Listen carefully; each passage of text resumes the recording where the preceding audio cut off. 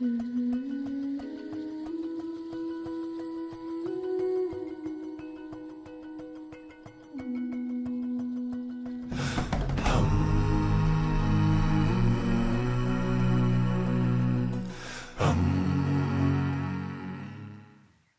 name is Segopotso Oja, known as C. I am from Eretsha, and I work with wilderness safaris, working as a guide in DumaTau.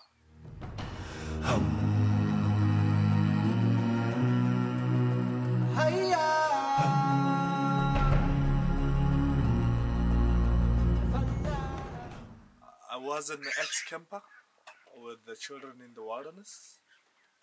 At an age of 10 years, I was brought in one of the camps known as 𝗔.𝗞, and that actually inspired me a lot to be a guide, because being close to animals, it transformed my mind.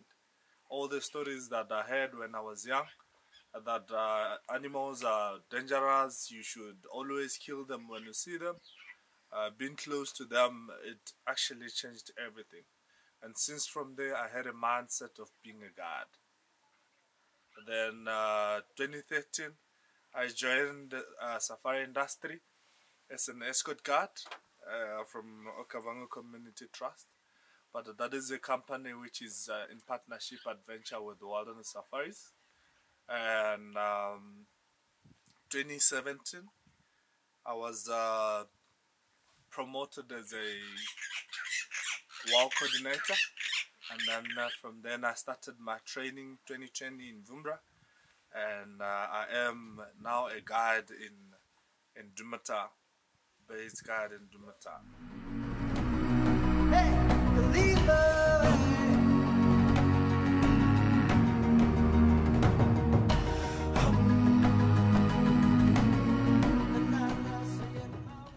being a guide, it's something which is very special, I would say, if you are doing that from the bottom of your heart.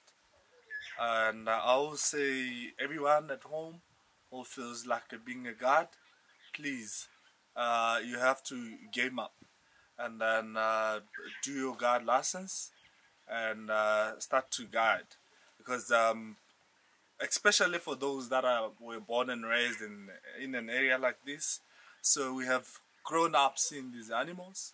We know them, so we have seen, we have tracked a lot of things when we were at home or when we are at home.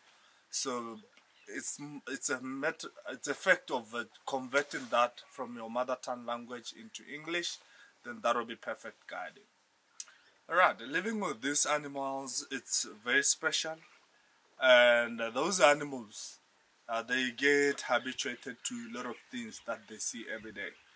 It's not that each and every day when you see an elephant, it's an other thing that is going to kill you. So those things, we live with them with peace here out in the wild. So what they need is comfort zone and respect. So for you to be a good guide, you have to respect your fellow mates, and then you have to always read your guests. And the other thing is you should do it from the bottom of your heart, because guiding is interpreting what you know. So obviously it needs that patience.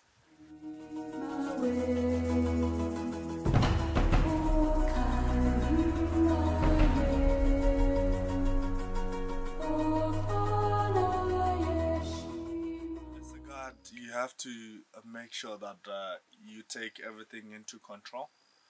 For example, you have to make sure that people don't provoke animals, because these things are habituated to see that vehicle as one big object.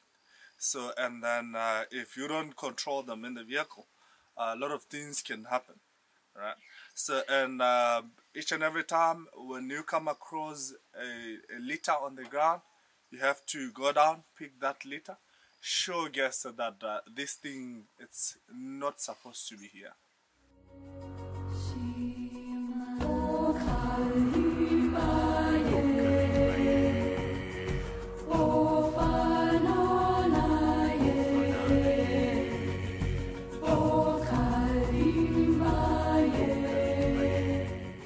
encounters. This other day when I was trekking a leopard, and I found that leopard, and it was kind of, I saw it stalking.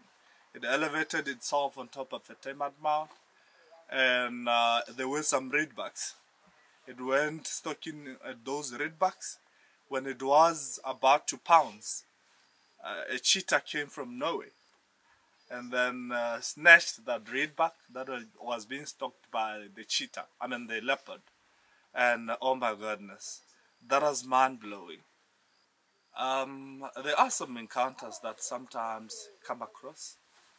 Giving an example, when I was still at 𝗪𝗓𝗡𝗙𝗪, we were on Mukoro, and there was a hippo that came, and I and Sam, who were leading, and this hippo attacked a Mukoro that they had guests, and we had to jump from our Mukoro and then pushed it over to the hippo for that hippo to fight this empty Mukoro.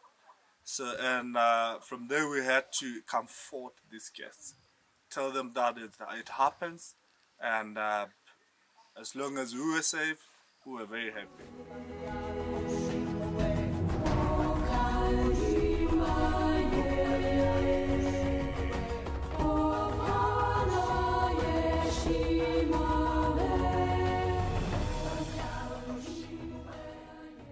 Alright, my favorite game drives, it's night game drive, because it's very chilled, it's not hot, and then you can see a couple of these nocturnal animals which are very rare to be seen during the day. The likes of small cats like African wildcat and genets.